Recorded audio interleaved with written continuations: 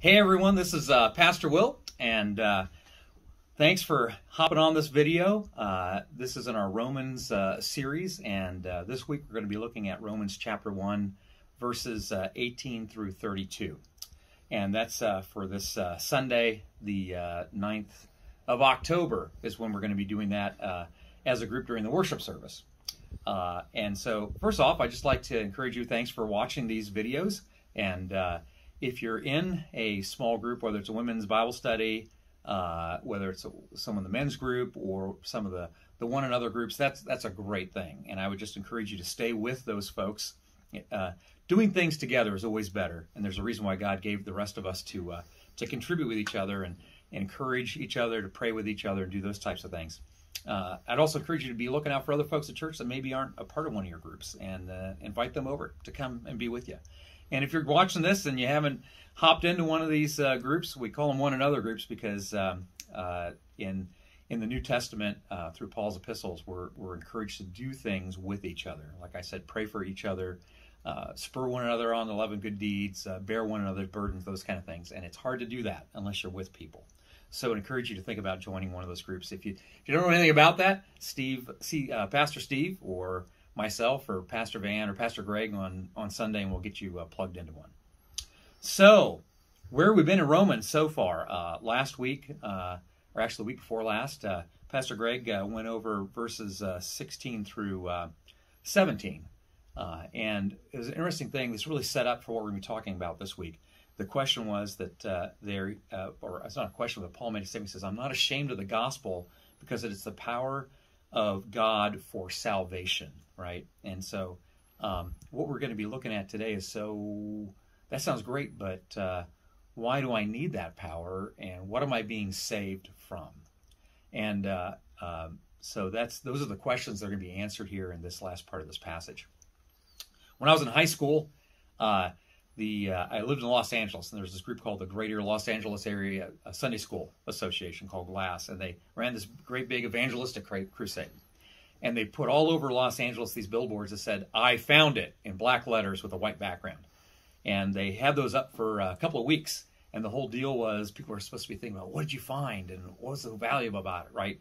And then we were all going to be going door to door, knocking to people and telling them that what we'd found, which was Christ, right, and sharing with it. What we didn't realize, though, is there was a lot of satire that came up with that. So other people started putting billboards up that said, well, I never lost it. I never needed it. I don't want to find it. And because part of the deal was people didn't know what you were talking about, and they didn't know what was this thing you found, and who cares about it anyways, right? So part of the question here is, so we have this salvation, but who cares? Why do I need to be saved, and why do I care about this salvation? Maybe there's a whole bunch of other salvations I could have as well, too. So what we're going to get into in this next passage here is the reason we need to be saved, and that's because you and I and everybody in your family, everybody you have ever known, everybody you ever will know, are all in the same situation when we were born, and we were all under God's wrath. And that's not a word we use very often, the word wrath. And so part of what we're going to be talking about this next Sunday is, well, what is that? What is God's wrath? And why am I personally under this wrath? And how bad is that wrath? What are the consequences of that in my life?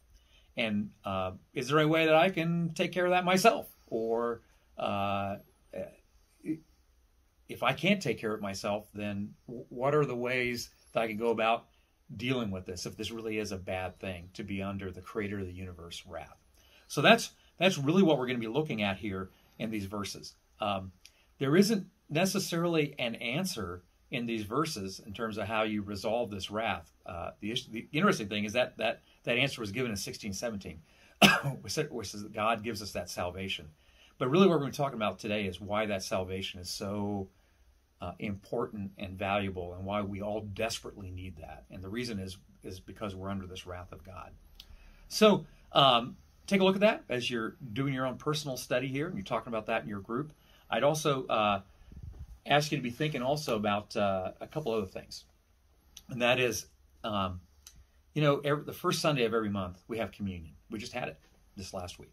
And communion for us is a time for us to reflect on the fact that God sacrificed his son basically take the payment of that wrath for me or for you. And so one of the questions I have for you after you get done with the study is, how often do you consider the fact that you actually were under this wrath of God and how terrible a situation that would be? And how often do you really consider and think about and maybe be in awe of the fact that God was the one that took the terrible payment for your wrath so that you didn't have to do that yourself?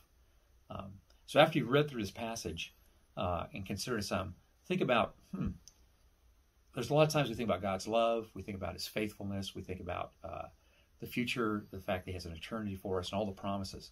But how often do we think about God's wrath and the fact that we've avoided that? So I'd just like you to think about that a little bit.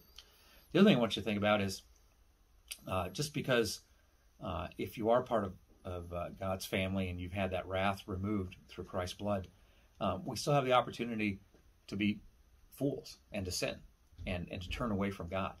And how often do you consider about the fact that God's wrath really was against sin, right? Against things that offended him. And does sin really offend you now? Or have you found ways to compromise and say, no, it's not really all that offensive? And when you understand the context of this wrath of God towards our sin, does it make you angry when you sin in your life? Does it scare you when you see somebody in your family or another believer, a brother or sister in Christ that is sinning and turning away from God? Or is that something you've accepted? So think about that. And then the last thing I want you to think about is when you're around family or friends or somebody at work or a neighbor that you have, and you know that they haven't dealt with this wrath, right? You know that they're still under God's wrath because it's apparent in their life, and maybe apparent in the fact that they don't know this God that's willing to resolve this wrath through the death of his son. Are you scared for them? Does that bother you? If you were on the bridge coming out of town, we got a couple different bridges going up 68 or 42, and you knew the bridge was out, and you saw somebody barreling down the road at 60 or 70 miles an hour. Does it bother you that they're going to go off the bridge? Or are you like, oh, that's kind of interesting. I'm going to kind of just watch them as they're driving by and see what happens at that point. So I just want you to think a little bit about, does it scare me for those people about the situation they're in and what the future holds for them? Or if it doesn't, why doesn't it scare me at that point? Just some questions to think about too. Anyways, hey, have a great time as you dive into these scriptures, and we'll look forward to seeing you on Sunday. Thanks so much.